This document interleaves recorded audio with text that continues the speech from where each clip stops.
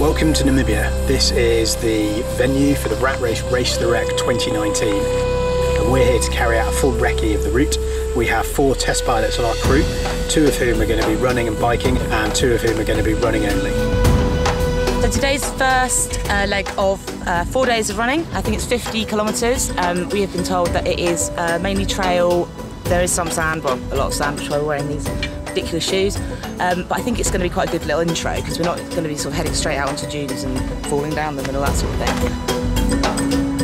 The other 2 team members, Darren and Ali, they've driven off and they're going to be starting 100 kilometres further west.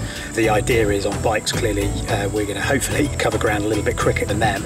So they've got 100k's to do over the next 2 days. We've got 200k's to do, and that's effectively going to bring us all together at the edge of the dunes, and we're going to go into the dunes proper together.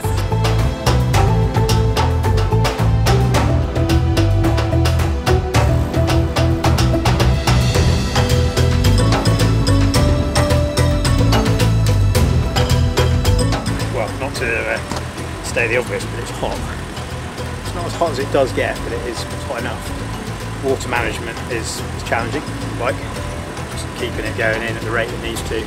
Salts, electrolytes, and the terrain that we've just covered, single track, is excellent. It's punishing.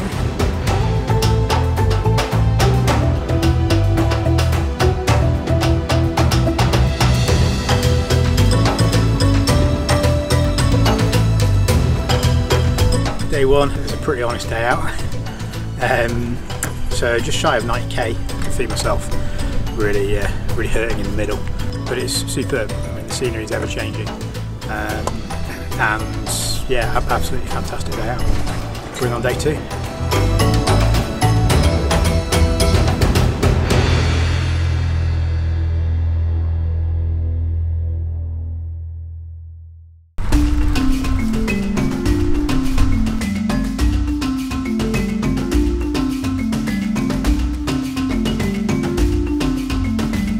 Yeah, it's good morning.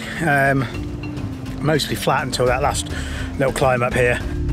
Going to get soft from here, I understand, so I think it's going to get a bit more challenging.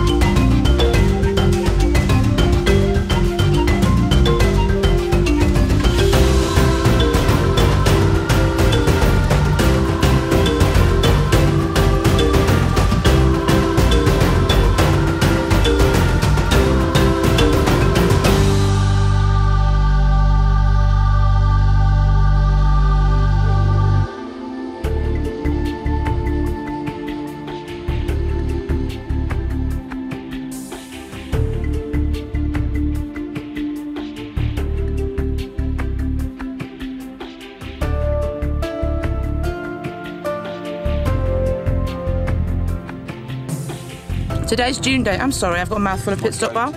We are 6.5 miles in. Doing okay. It's about 2 hours, which is kind of good.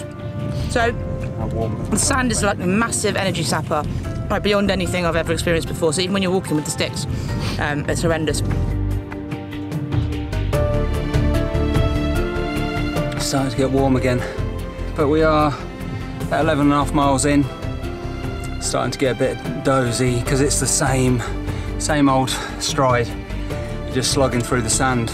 But it's if it carries on like this for the rest of the day, it's all right. It's manageable. Just the heat slowly pounding down is draining us slowly.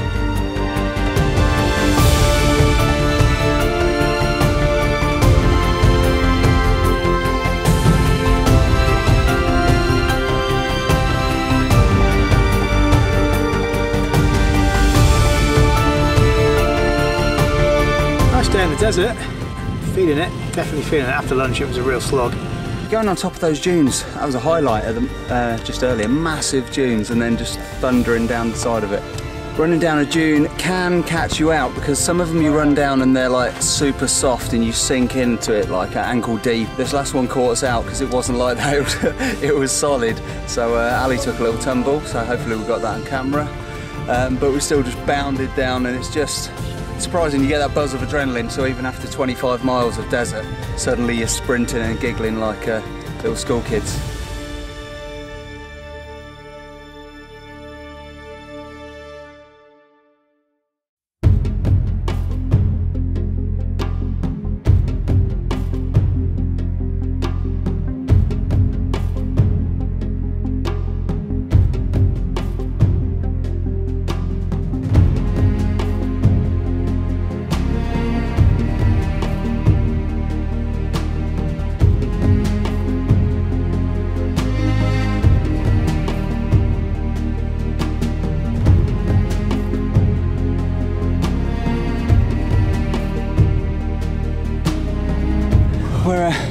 It's undulating.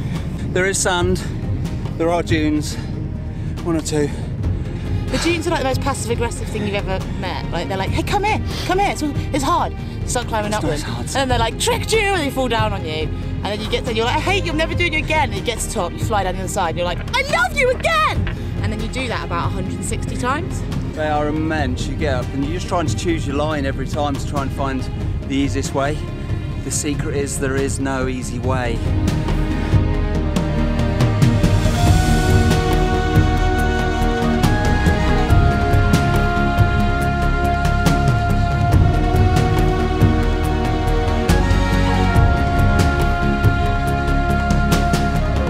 Today we finally finished day 4, around 27-ish miles.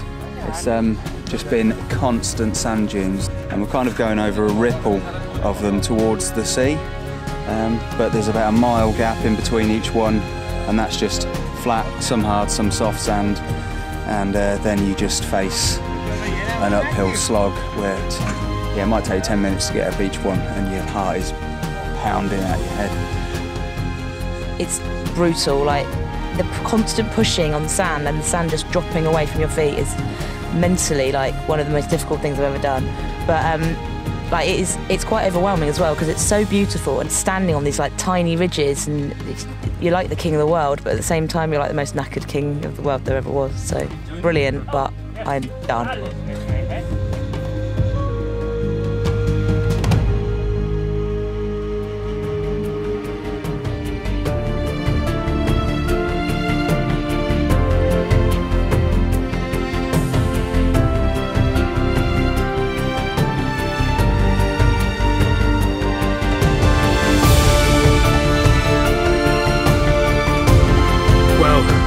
We made it to the wreck. We had the Bowden lying next to us here, stubbornly sitting there in the sand dune, and that was us pretty much the last couple of days, stubbornly marching on. Very tough couple of days, but very rewarding. We did it! We crossed the desert, yay! Today was day 5 of what was supposed to be then day 4, but it was 13 miles and it was really tough. I think because you kind of know you're coming to the end, so your body starts to do the whole shutdown thing. And then, obviously, as rat races like to do, they threw in a little obstacle, a little water obstacle, which was basically like wading through an estuary, knee-deep in estuary mud, with water flowing for about a mile and a half. What a fantastic, rewarding place to finish. You know, this eerie ship landlocked in the middle of the Namib Desert. The nearest human is 300 kilometres away from us right now. You know, this is the epitome of solitude. And the job is done. It's awesome. Cheers.